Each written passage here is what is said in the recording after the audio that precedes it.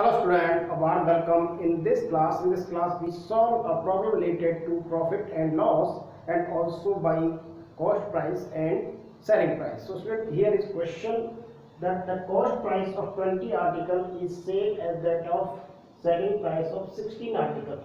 Find the gain percent. Here cost price of 20 articles. So let CP of 20 articles equal to X, then therefore CP of one article we divided by 20 both sides, so we got X upon 20, and this CP of one article is equal to CP of 20 article is equal to the SP of how many articles? 16 articles. So SP of 16 articles.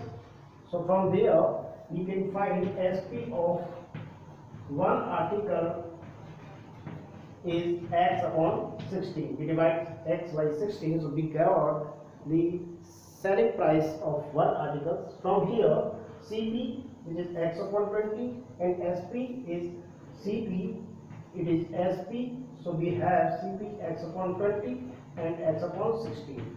So X upon 16 is greater than that of X upon 20.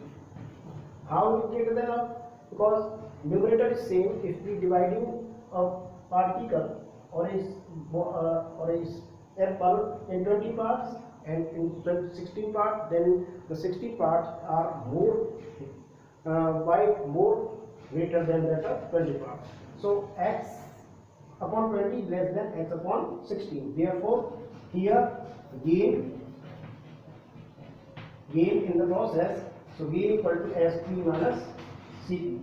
We find gain SP minus CP.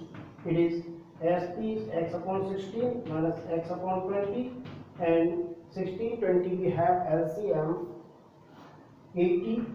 So 16 5 ja 80, 5x minus 20 4 ja 80. So 5x minus 4x, it is, we got it as gain as X over 80. Now gain percent we find in this process is, therefore gain percent equal to gain into 100 over CP. So gain is X over 80 and CP is X over 20. Okay, X over 20 into 100.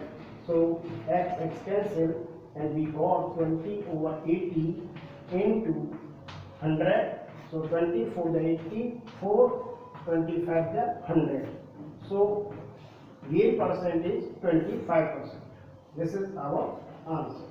So student, in this way we can find the gain percent in such type of process or such type of conversion. So I hope you got it.